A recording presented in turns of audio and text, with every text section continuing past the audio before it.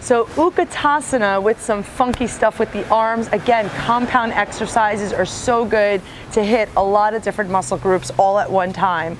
So Utkatasana for my yogis out there, you're gonna come here, belly is engaged, you're gonna drive your arms over your head, don't go too heavy with the weights, sit the hips back, and then bring your arms to center, and then bring it to cobra where your palms are facing forward.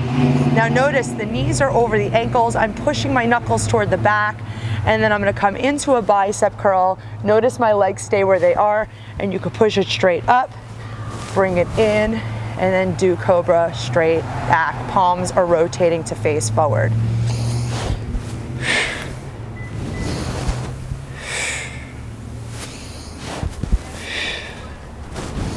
You're gonna feel this big time.